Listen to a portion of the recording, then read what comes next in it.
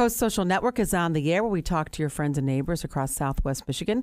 Joining us in the Coast studio this morning is Terry Cooper with United Way of Southwest Michigan.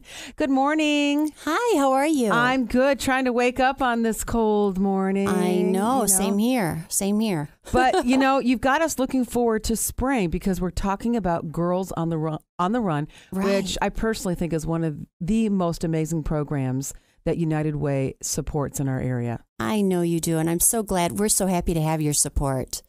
Tell everybody, if they don't know what Girls on the Run is all about, tell them about the program. Okay, well, Girls on the Run is a character development program. It teaches life skills to our girls in a creative way. It also integrates running, just to inspire health and fitness.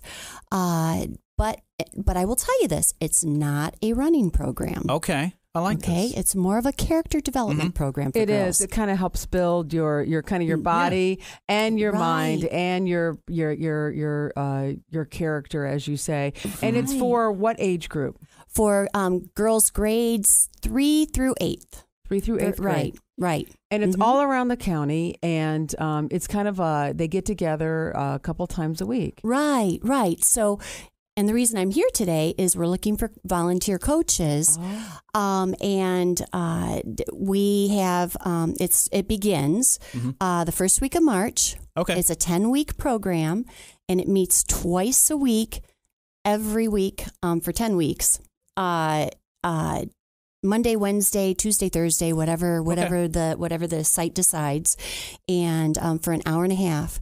And at these lessons, the volunteer coaches deliver the curriculum, and then they also kind of, they do the training. Yeah. But they kind of trick the girls into running, Right. So that, and then all of a sudden they're ready to run this 5K. Yeah, Wow. It's amazing to see the growth between when they start and then when they actually do the 5K, which is non-competitive. It's so much fun over at the Berrien County Youth Fairgrounds. There is thousands of amazing girls with big smiles, tutus, glitter hair, and all their coaches and their family cheering them on. That is wonderful. It's a great transformation.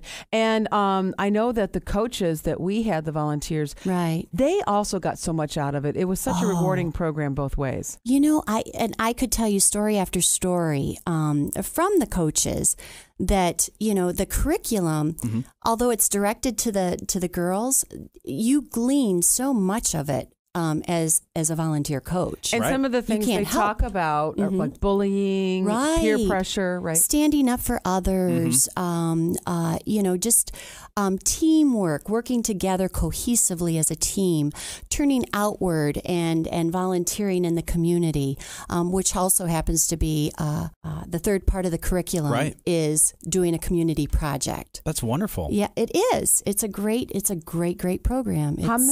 How many coaches do you need, and how do they sign up? We need 300. Ooh, wow. Okay, so let me tell you. Okay, last year we had 33 sites with 33 schools and groups, clubs. This year we have 40. Wow. So it's grown every single year. Last year we had 220 coaches. We need 300 this year. Wonderful. We expect to have more than 900 girls. And the time commitment is what? Say again. 10 weeks. And I would say, anywhere from 3 hours a week to, maybe 4 if you want to do a little bit more. That's not too bad. No, not at all. Right. I mean, and it's after school. Okay. And you can choose the site where you or the school that you want to volunteer.